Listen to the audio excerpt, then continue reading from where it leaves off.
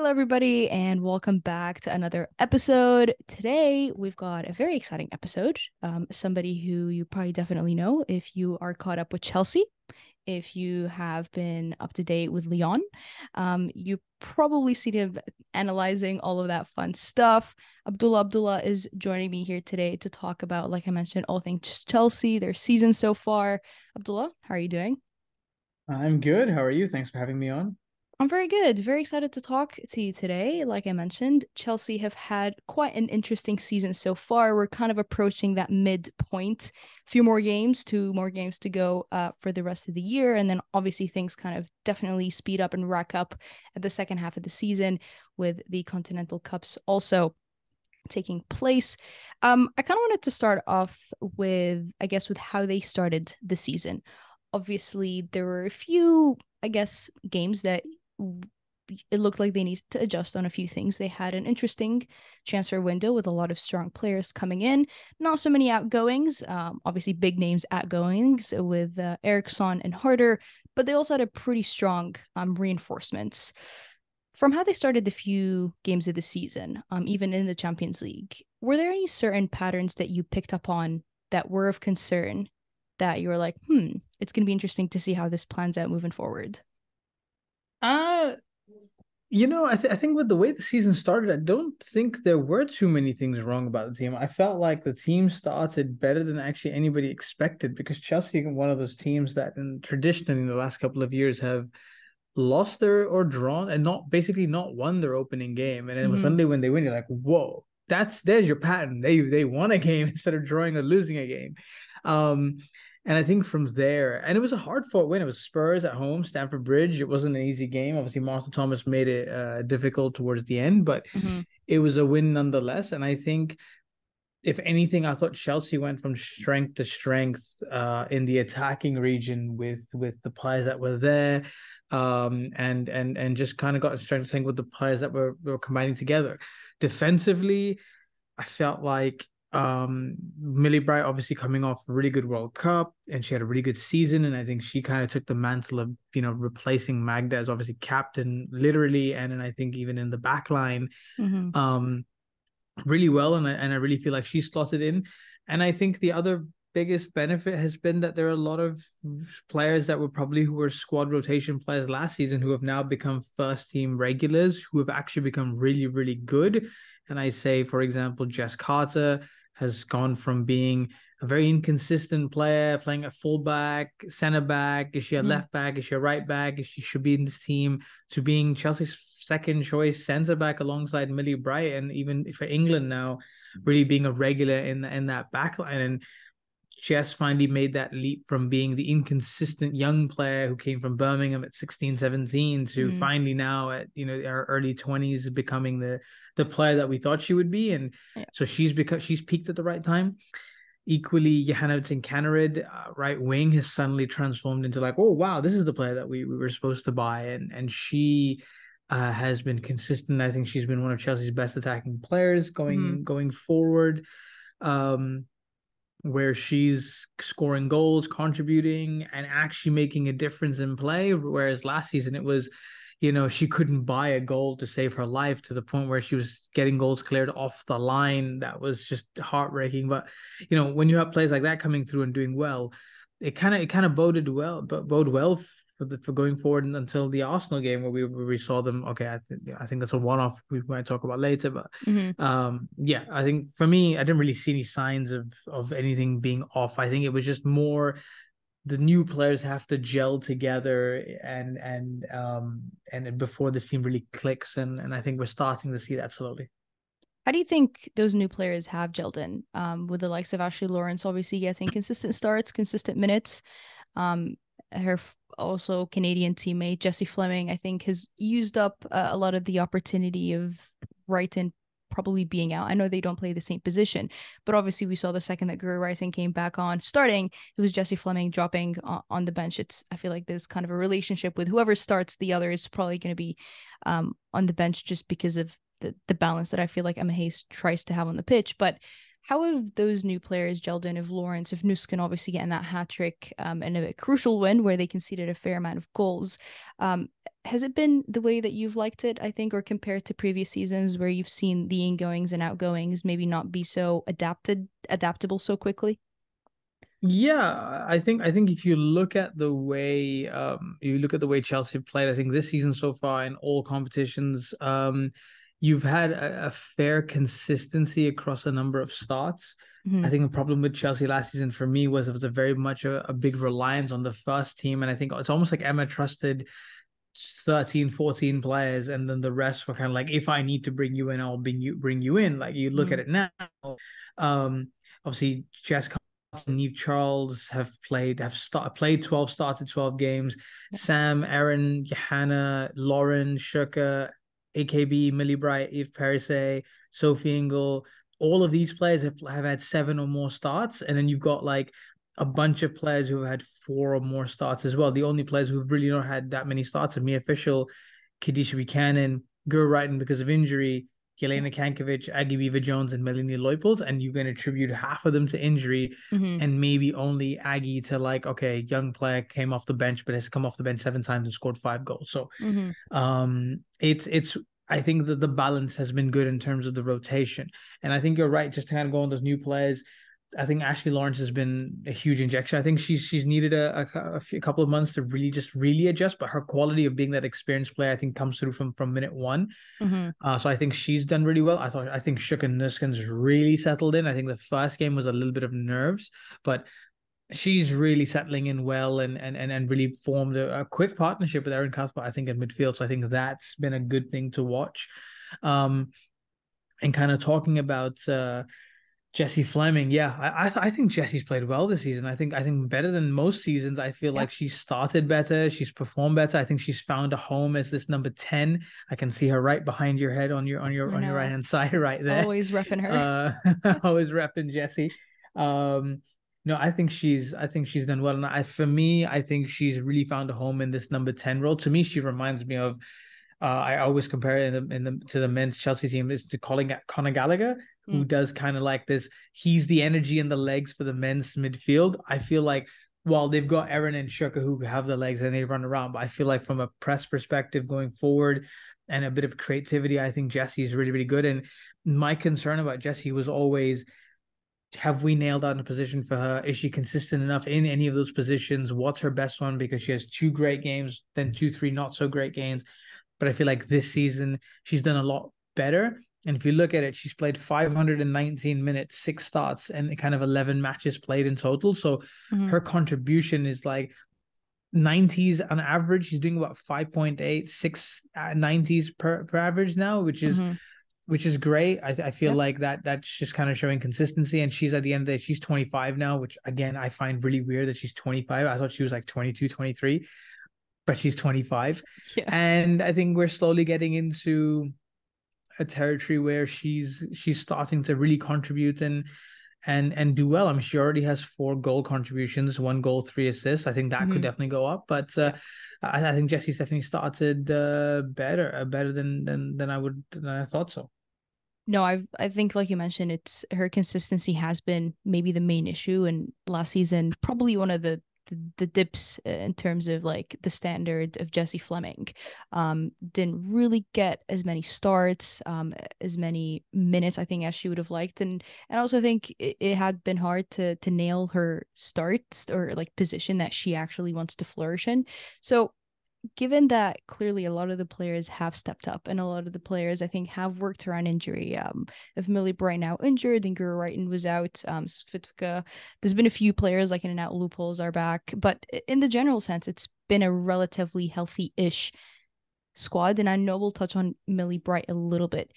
Do you think that Chelsea has worked around or adapted some of those injuries, particularly in the Arsenal game and the Hacking game, which we'll touch on a little bit deeper in just a minute? Yeah, I think Chelsea have built a squad this season that I think fits the mold Mm. of knowing that they're gonna have to rotate and they were gonna get injuries. I think after the injuries to Magdalena Eriksson, Frank Kirby, Kadisha Buchanan, Sam Kerr to an extent now, I think those key injuries, and even I think AKB as well, obviously last season with Zichir coming in, I think they've realized that they would more often than not want to have a deeper squad, because some of these players or someone or the other is going to get injured at some point, and rotation is going to play a factor. Because I think last season they played so many games, and maybe they underestimated the fact that they didn't have as big of a squad than they thought they would. Mm-hmm. And I think a lot of us in the summer were like, they're buying this player, they're buying this player, they're buying this player, but they're also keeping this player, but then they're overloaded in this position. We're like, how are you going to, like, Chelsea at one point had 4 goalkeepers on the books. I mean, they technically do, but they're at the club, and you're like, okay, fine, one will go. But then why are you keeping Hannah Hampton after you have AKB and Zachira, and Hannah's sitting there going, yeah, okay, I'll stay. I'm sure there's a plan, because I hope between so. Zachira, yeah, you'd like to think there's a plan. Between Zachira and AKB, they're getting consistent minutes. I mean, Yep. AKB seven starts, 7 games. Zachira 5 games, 5 starts, so pretty equal in that. Obviously, Hannah hasn't played yet, but I think Hannah might come in for the Continental Cup games. I think just to get that feel. But you look at it now, Gura Wrighton's been injured for about a month and a half. So who comes into the 4? You have Johanna Britton Canada, obviously stays and gets to play. That also then means that someone like Aggie Beaver Jones can come in now and get some more minutes, because she's coming to the side. You've had injuries to Millie Bright.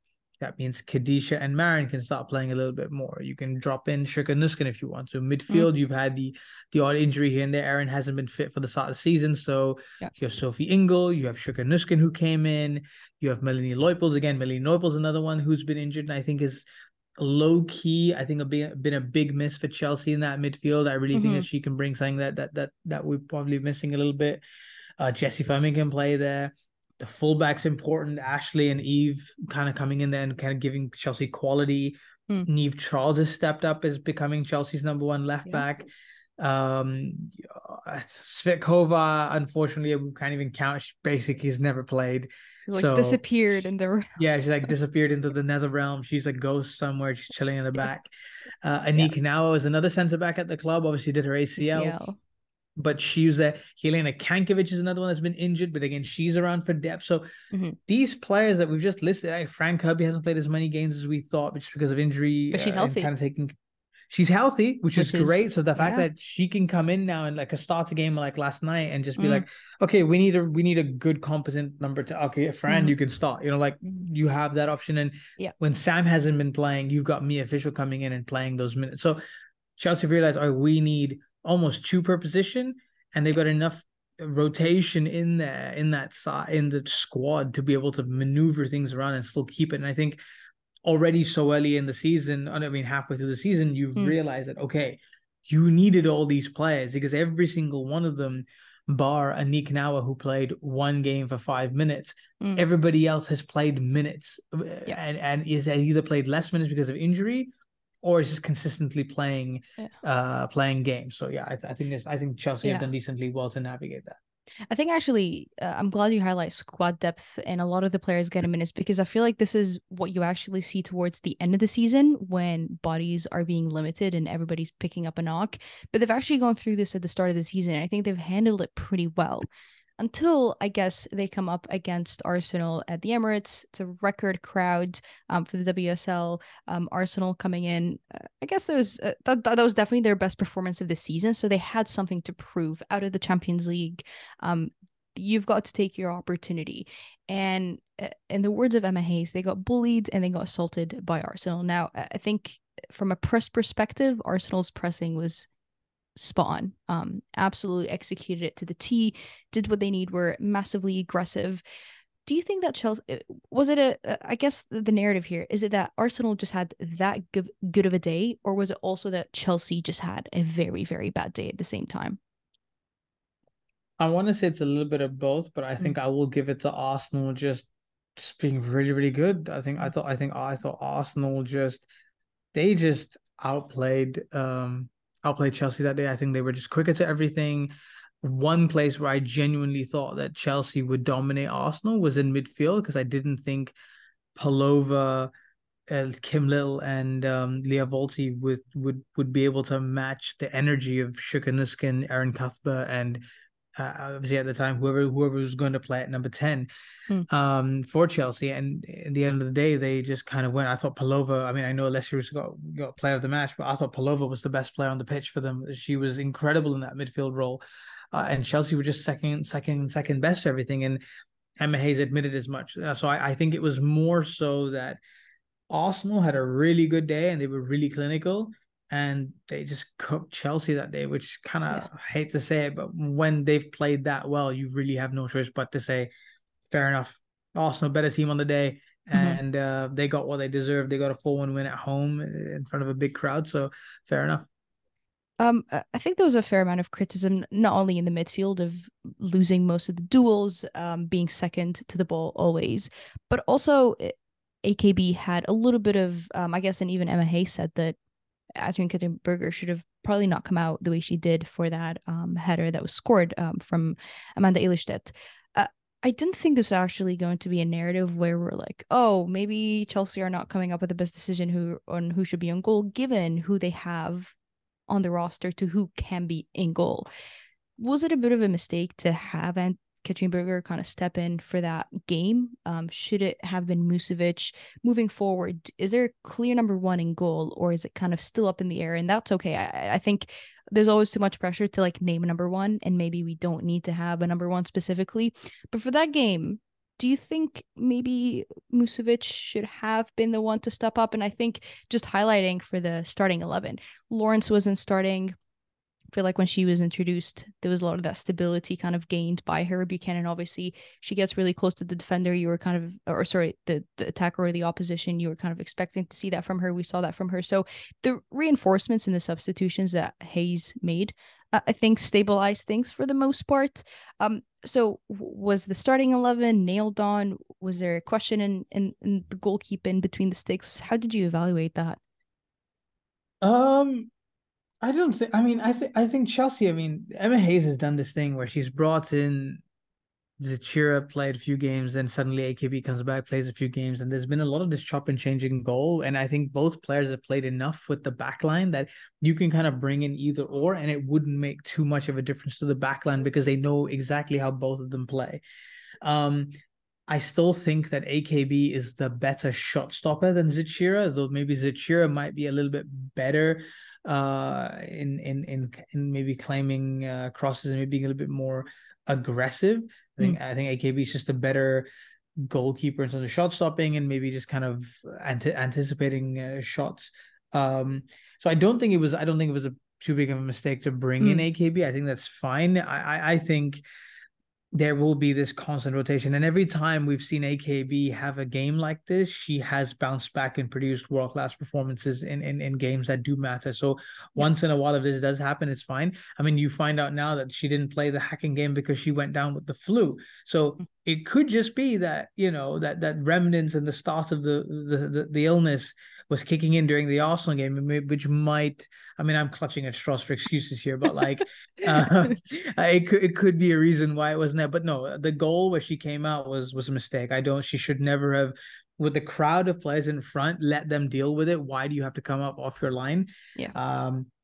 Which you don't expect from a 31-year-old experienced goalkeeper like that, but it is what it is. It happens, and I feel like it's one of those games where Chelsea just need to move on and kind of go next and be like, all right, cool, we're still ahead. We just need to maintain our distance and just make sure that we win every game from here on out. Yeah, it's a must-win game. I think that the league is so tight and it only continues to get tighter.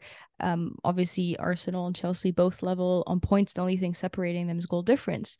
But talking about bouncing back and needing to score goals, midweek they hosted BK Häcken, which Häcken defended brilliantly for the 95 plus 1 or 2 minutes, and held Chelsea to a goalless draw. They got the point. They're still top of their table in the Champions League, which is crazy. You probably would have never scripted the fact that Häcken would be top of the table with Real Madrid and Chelsea. I think it would be useless to touch actually on the first Real Madrid game because we know how that draw came upon, and I think the refereeing would just take any good evaluation of the game.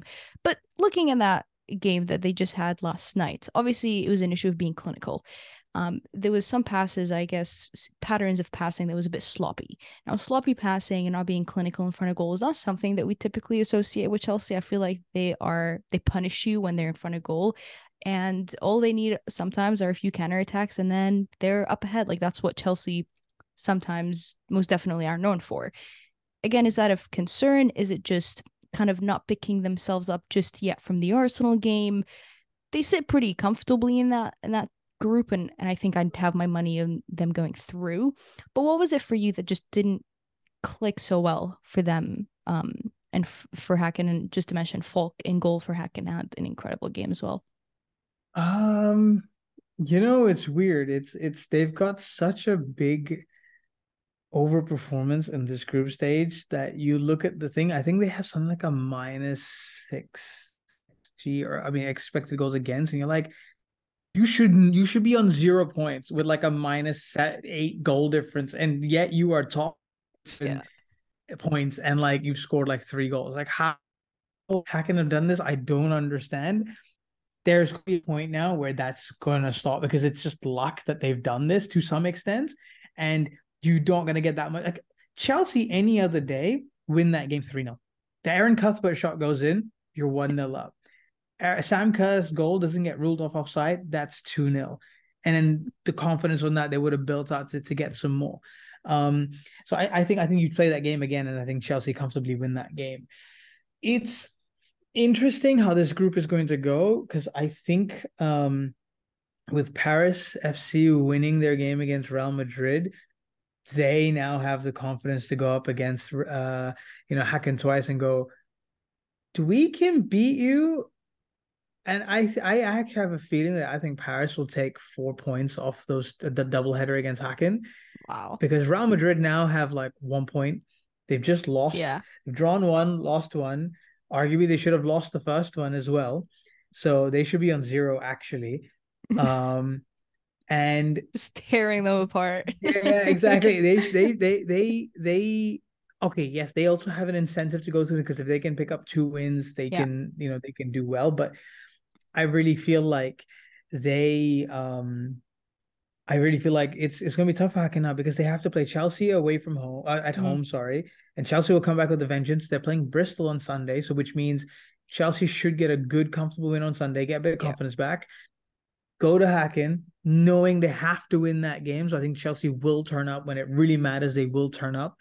They win that game. Suddenly, Chelsea are on 5, 6, 8 points. Hacken is still on 7. They drop to second. Assuming Paris win their game against Real Madrid again, or even get a draw, suddenly they're on 4 points or 6 points, and then suddenly the group gets super interesting because then they go to Hacken and they do it. So there's just this narrative and thing building that the whole group could flip just from the games next week. So I think we'll wait and see, but I think Chelsea will turn up. I don't think Hacken goes through. I think it's Paris along with them. Out of nowhere. I always predicted Paris to go through second, so I'm just gonna stick with my prediction. But it'll be an interesting group for sure. But I think Chelsea will show up, and I think they'll take the group comfortably because they're comfortably the best team in the group, without a shadow of a doubt. I mean, that group, it's going to be a lot of surprises. And I think, again, it's going to be a very cold night in Sweden next week, actually. So not only do they need to turn up, but you definitely need to use all your Canadian players because they can do it in the cold. But on that game, I kind of want to touch on the fact that they hosted at Stanford Bridge, obviously, that game, and they capped their fans in the stadium to 5,000. And I don't think this was planned very well, but they also had their camera in front of that crowd. So the camera actually filming everything was just looking at empty seats because everybody was behind the camera.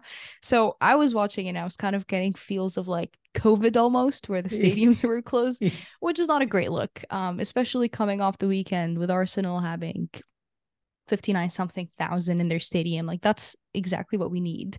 This is the second time that Chelsea have capped their 5,000 people in the stadium. We know it's massively, hugely expensive to host at these big stadiums. Why do we think Chelsea are not kind of pushing it and I guess risking it a little bit more and trying to campaign a little bit better for those games at home in the Champions League, where they can probably definitely get more than 5,000 people into the stadium? So this is an interesting point. Obviously, Chelsea made something on their website the back end of November, I think, in their first or second Champions League game, that where they said, we do appreciate that midweek evening matches can be challenging for some fans, and in order to maintain the club's commitment to sustainable growth, Mm, we Stamford Bridge will hold a reduced seating of 5,000 people. I then we have a little bit of a group chat, and we were talking, and apparently one of our co-hosts on the podcast that we're on said they spoke to the head of commercial, and they basically said that, look, Chelsea, Chelsea never want no Chelsea had to do it because if anything goes over 5,000, they have to pay triple the amount to UEFA to host a game. So it really comes down to commercials mm, saying that, and also at the same time the tickets were also really, really expensive. So increasing the capacity, having to pay more of a fee to UEFA for having more people watch the game with the ticket prices being so high, for Chelsea just made no sense. And I believe that they're playing in Stamford Bridge because I think there's UEFA regulations that require certain aspects of a stadium to be there, which Kings Meadow doesn't apparently meet, so they have to play at Stamford Bridge. Because so let's just say even if they didn't want to, which I think Emma Hayes has been vocal about wanting to play at Kings Meadow more than playing at Stamford Bridge because they're so used to that smaller crowd, and mhm. having 3,000 fans there who are really on you and for you, I think it's better than 5,000 in a much bigger Yeah. area. Um, they kind of don't have a choice. I think they have to play over there. So until that's fixed, so I think that kind of was more of a forced hand than anything else. However, you look at the Arsenal, like you talk about Arsenal having 59,000 fans. I just feel like I think with Arsenal having a little bit more of a, I don't want to say have history because I mean they do, and I don't think that Chelsea don't. Chelsea have been a very good women's football team for the last 10 years or so. But I think Arsenal, mid 2000s, early 2010s, they were Yeah. really that team that were winning leagues, titles, and Hmm. and I think they brought the community together. And Arsenal have always seen to be like this one club, the original one club, with the men and women's team kind of always integrated. They've had some big players for Yeah. England, Alex Scotts of the world, etc.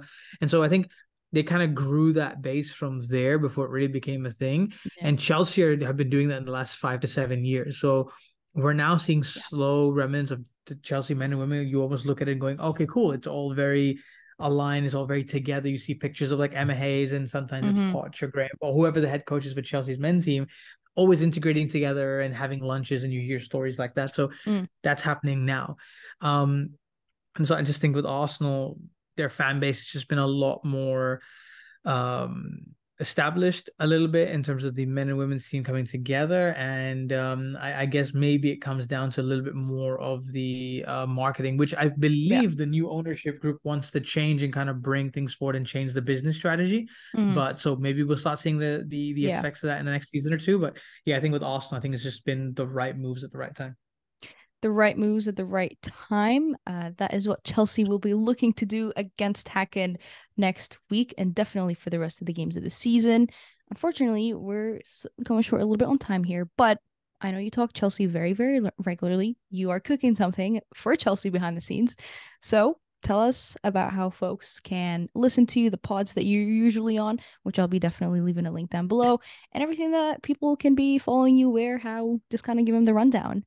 Oh man, where do I start? No, I'm joking. So I'm a regular on the London is Blue podcast dedicated to the Chelsea men and women's teams. We have our own show called Blue Royalty. So I'm there at least once a week, if not twice. Do a lot of freelance writing for different outlets, The Equalizer, if people in North America kind of maybe heard of them. Analytics FC, ESPN, wherever someone wants me to write something about women's football, I'm there doing tactical work. So I've got a lot of old archive stuff on my Substack called Pressing Matters. And if that's not enough, if you want to read any books, then I've got those written around somewhere around the world. So Yes. different teams, different things. So yeah, kind of all over the place. I'll be leaving all the links down below for the podcast, some of his work, his Twitter, and the books all in the description. So if you're not up to date with things, then you're definitely missing out. Abdullah, thank you so much for joining me today. And I hopefully appreciate we'll it. we'll catch up when Chelsea could be lifting a trophy by the end of the season. Hopefully so. Yeah, I'll definitely be back. Appreciate it. Thanks for having me on. Thank you.